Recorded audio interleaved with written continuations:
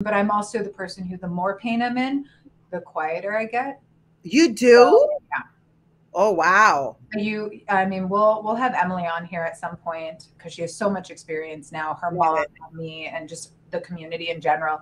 Um, but she would watch me during my treatments or like my surgeries, like prepping for surgery, and she's like, she goes, I had to learn what it meant for you because you just get really quiet and you like go into yourself, and I have to figure out, is that because you're in so much pain that you like you just it's just too much, you're overwhelmed? And I'm like, I mean, sometimes yes, but also sometimes that's just kind of like, it's almost like a disassociation where I'm like, no, this is happening to Yes. my body, it's not happening to me. Like, I'm Right. part of my body's part of me, but also there's a separation. I'm still safe.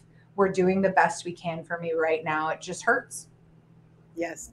And disassociation is one of the things that we have during our journey, whether it's physical, emotional, or mental.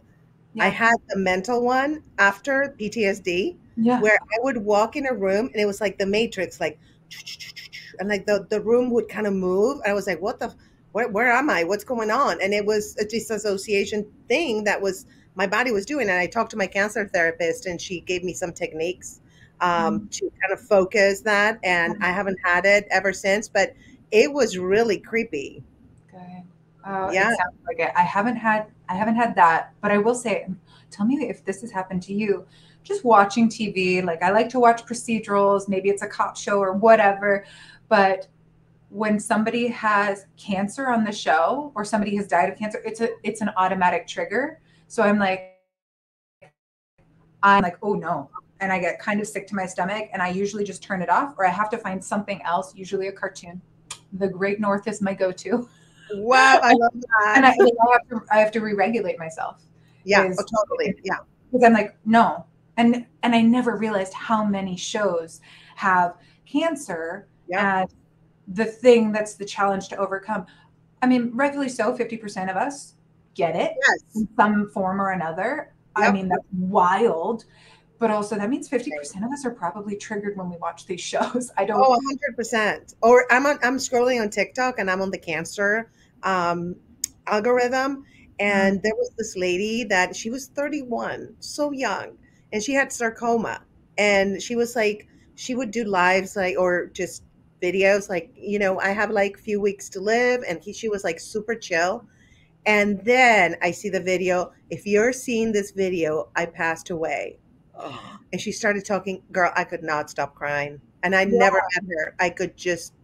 It yeah. just broke my heart and I want to cry when I talk about her because she You was, got me. Yeah, I I got some. she was Yeah, such a beautiful girl. So yeah. and she was a resident doctor. Her life was a beautiful husband who supported her all through it. And they couldn't fight the sarcoma. It was growing so fast.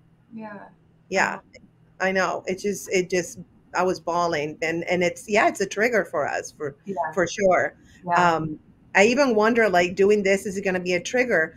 But then I was like because we're doing it with the intent to help, we're Yeah. kind of flipping. We are, but also being really aware that the answer is still probably yes. And being like, Absolutely. okay, but I have tools and I'm going to heal through it. One of the hashtags I used was healing through helping. And I that's love exactly that. what it is. Yeah, is the thing. My TikTok post says I healing love through that. helping. It's our flyer, and a few people have already been like, "Oh yeah, what is this?" So there we go. We're just gonna load it up with really helpful things so that people can be empowered